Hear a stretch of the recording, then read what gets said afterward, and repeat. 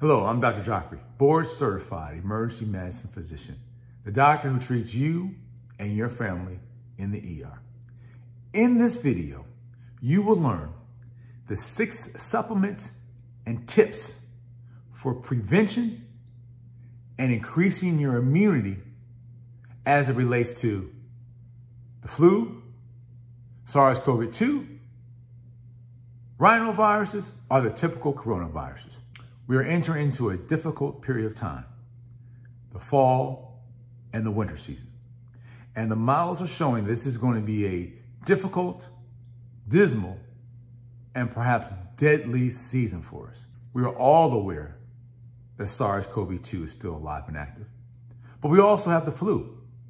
We also have RSV. We also have the rhinoviruses and the most common cold-causing viruses, the non-SARS coronaviruses. And there's a great deal of information, a great deal of research that we have as it relates to how to deal with these viruses, ways to prevent them, and ways to help increase our immunity. I didn't say boost. There's no such thing as boosting your immunity, but you can definitely make sure that you're increasing your immunity to its maximum level possible. Most of the data that we know about vitamins, it really comes as it relates to studying vitamins, how they impact the cold and the flu, RSV, and slowly we're getting more information as it relates to SARS-CoV-2. Now there's one vitamin that stands out above none. That's vitamin D. Yes, vitamin D. Vitamin D has been shown clinically and scientifically proven to be helpful, safe, and effective against most respiratory viruses, including SARS-CoV-2. The current recommendation is about 4,000 units per day. However, if you are a darker pigmented person, you will more than likely need more than 4,000 units per day. I highly recommend that you follow up with your primary care doctor.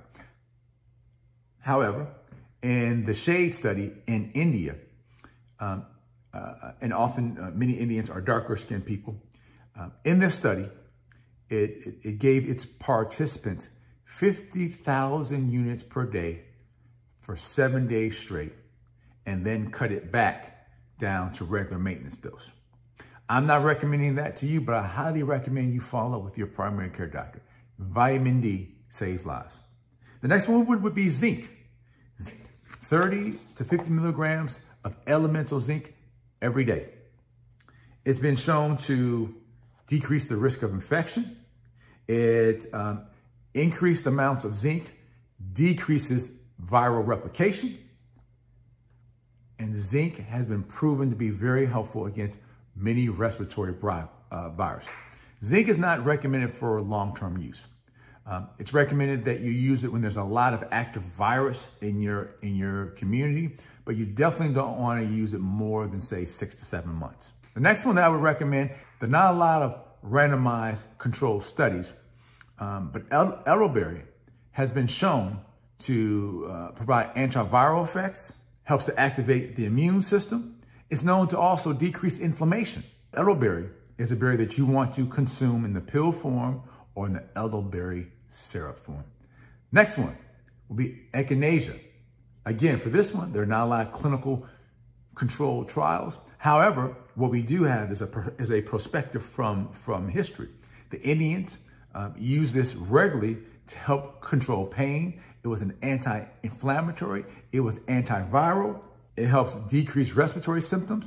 In fact, in one study, it showed that people who were taking regular amounts of echinacea, the likelihood of them catching a cold was decreased by 58%. Again, those people regularly taking echinacea, the likelihood of catching a cold was decreased by 58%. And there's a small study even showed that it may have some benefits as it relates to decreasing anxiety and depression. And then finally, sleep. Several studies have shown that at least 7 hours a day, that's the threshold. At least 7 hours a day helps you maintain a more robust immune system, a more robust immune system. If you take it a step further, those first 3 to 4 hours of sleep, where you get that slow REM sleep, it's the most important section. Let me summarize. Your vitamin supplement prevention should probably include vitamin D, vitamin C, zinc, elderberry, echinacea, and a little sleep. I hope you found this video helpful. Be sure to hit the subscribe button, and I'll see you on the next video.